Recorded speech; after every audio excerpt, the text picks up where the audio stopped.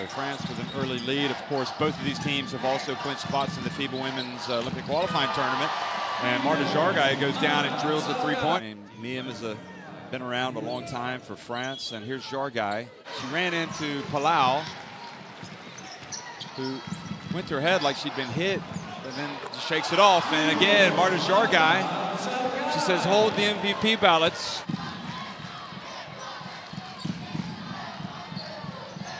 Xargay, her third three-pointer! The last 2 years playing in boards together. So as far as, same with the coaching staff, I mean, they know each other. Oh, what a finish from Marta Xargay with the left hand. Miem turns it over. Now Xargay in the middle of the court. And this time Chartereau got a hand in the face, but Astu Indoor steps out and hits the three. And it's really a case of pick your poison. Back was towards Hartley, so she didn't even know how strong of a step out by Lauda Gill it was. Well, Lavinia missed, but then the rebound by Xargay. Can't have 2 consecutive turnovers. You have to know. Yeah. Especially Gill. Well, the dump, beautiful bounce pass. Oh. Apupa. Badian.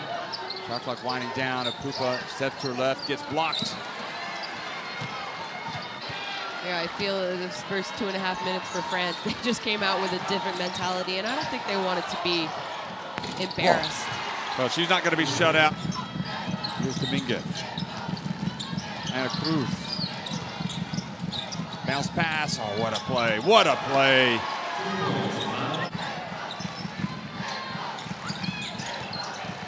Xargay just gets a minute. Oh, she knocks it in. And you know what? Bankole is doing a great job following Xargay off down screen. Foul automatically. Xargay in it to Quirrell. Casas. Out of all the successful runs, look at this. Quirrell Casas all the way out. And it was close to a 5-second call. France just have to keep playing hard. Yeah.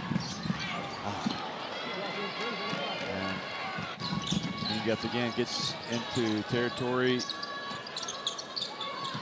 Into the trees. They end up with a Xargay three, and that is just right there. I mean, this is with 2 seconds left.